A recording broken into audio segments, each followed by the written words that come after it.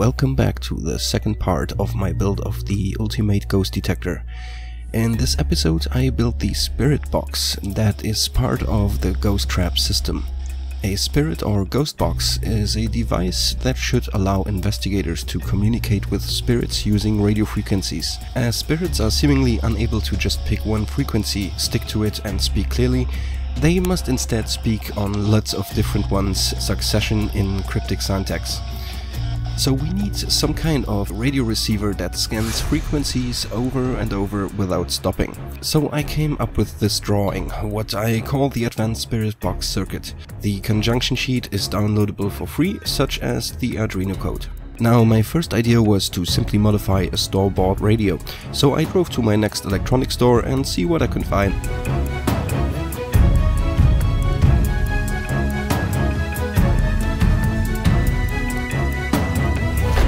This shower radio seemed ideal to me, as it also had a PIR motion sensor.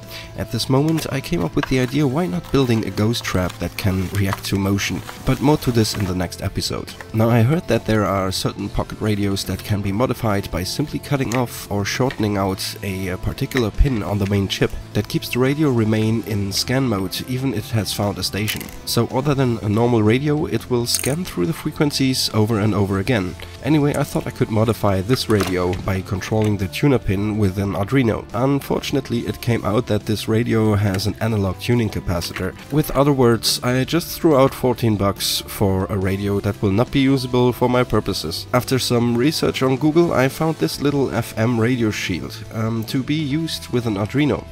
I also ordered some more components for the circuit that I will list in the description below. This build will approximately cost around 25 euros or $34 US for the components. Now some days have passed as I finally got this little package in my mail. And here is what I got for building the Advanced Spirit Box circuit. We need one amplifier with speaker. In my case, to not totally waste the shower radio, I will use the amp and speaker out of it. You get very cheap little 1 watt amps on eBay.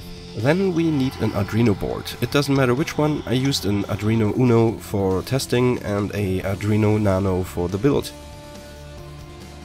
The TEA5767 FM radio board, a TM1637 4-digit LED display, 4 2-state switches and 2 10K potentiometers. Also some cables, a breadboard with jumper wires, some shrink tubing, a soldering iron and some solder.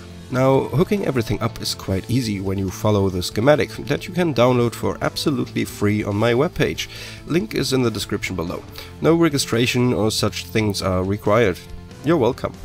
Also, if you're new to my channel and you like what you see, please subscribe and ring the bell so you never miss my newest uploads. Leave me a thumbs up and a comment. Don't forget the chance of winning a free EMF ghost detector with personal engraving. Details and information you find in the first part of this series about the ultimate ghost detector.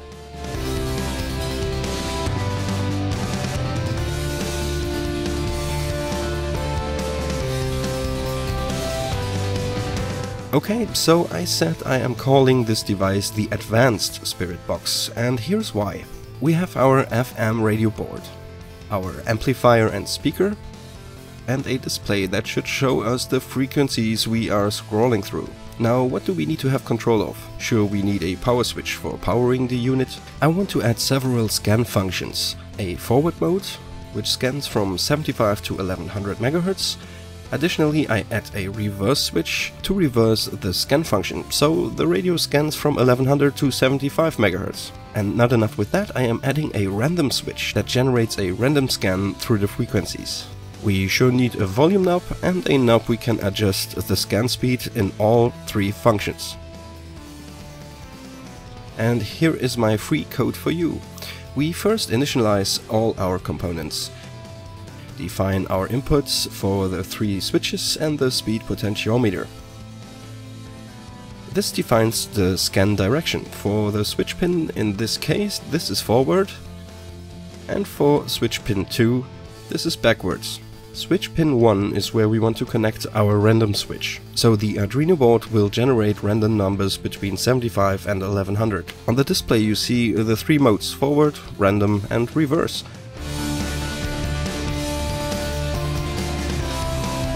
Also, our potentiometer is working smoothly for in or decreasing the scan speeds.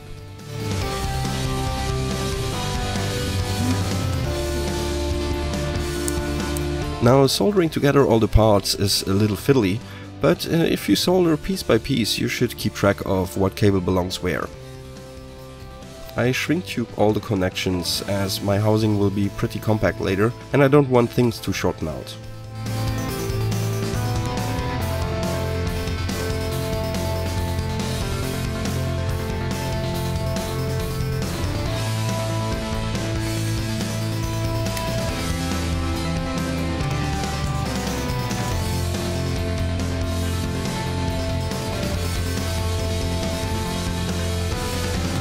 I am not showing you in detail how I hook up the little shower radio amp, as yours might look totally different anyways. I simply soldered the radio output to the amp's input, unsoldered the volume potentiometer to extend the cables to make it an easy fit into my housing later on. And there you have it, the next main component of the ultimate ghost detector is finished. And this is how it works. Switch on the detector unit, switch on the spirit box circuit and choose a mode. Forward,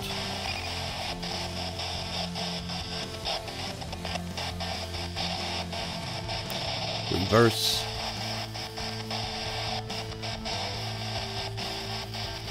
and random. Simply change the speed with the speed knob and control the volume with the volume knob. In the next and final episode, I will finish up the unit, integrating a green laser grid, a microwave detector, and laser cut the housing for all the circuitry.